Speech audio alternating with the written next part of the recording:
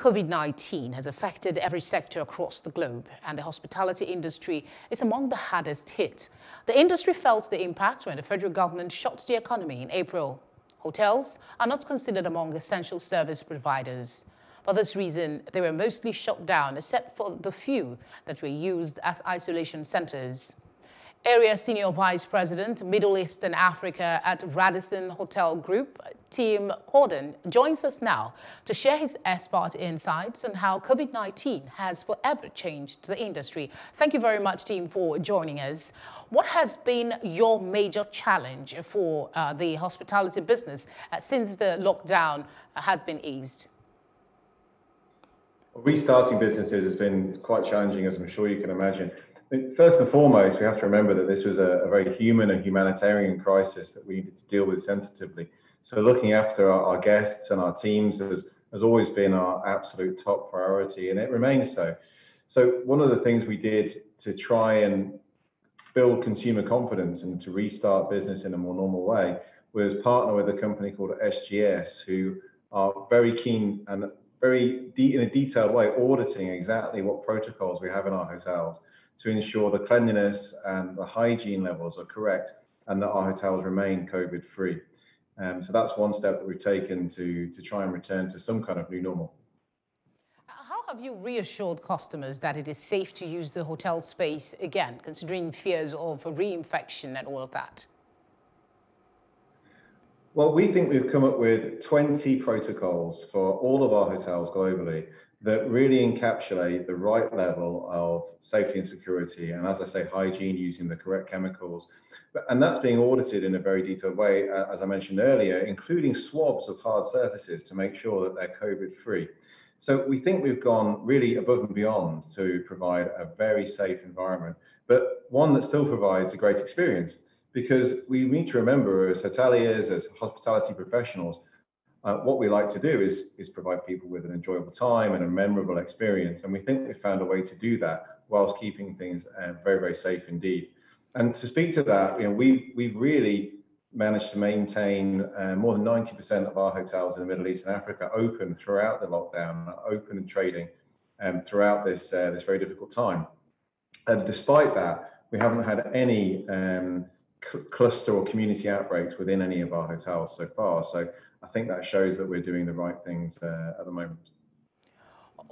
Are there some innovations, or should I say, what are some of the innovations that you have implemented since the whole lockdown situation came up to help the hotel chain? Well, there's been a number of them. Firstly, we had to look at how we operated the businesses, because the first catastrophe, if you like, for our business was that there was no revenue or very little revenue.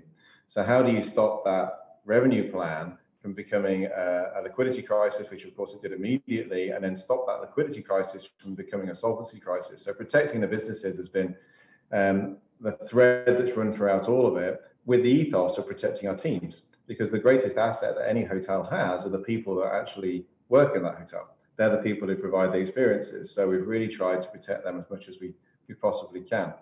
And over and above that, yes, we've accelerated some of the plans we already had.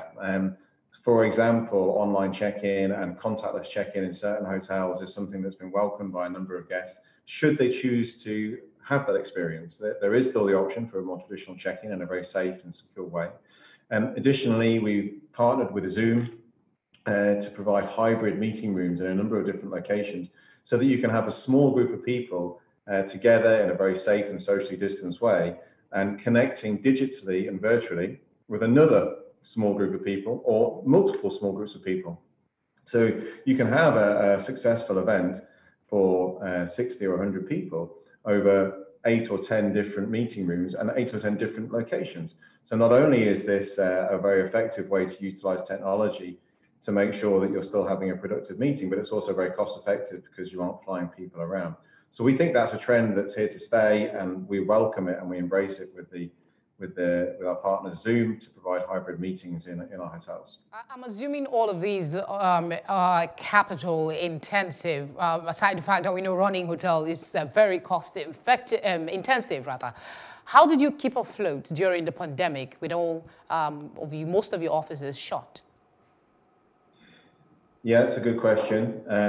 Hotels are very cost-intensive businesses, but one thing we had to start off with to look at was no business plan in the world is successful with zero revenue. So we knew we were going to have to take in some cases, some difficult decisions, but in other cases, some more creative ones. And it was very much a hotel by hotel approach. And we have a number of hotel owners across Africa and across the Middle East and all over the world who are individual entrepreneurs. And we needed to partner with those guys and make sure that they understood exactly what was happening in their businesses and provide them with multiple options to be able to say, this is what we think is going to happen over the next 3, 6, 9, 12 months. And this is what the cash position looks like. So this is what we think we should do about that. And it's been an individual approach, really, with almost every single hotel.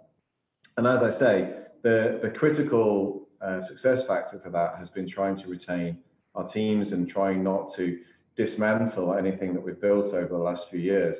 Because when this pandemic does recede, and it will, we want to be able to be agile and come back to normal as quickly as possible and provide that fantastic service that customers are obviously familiar with from the pre-COVID travel era, I suppose.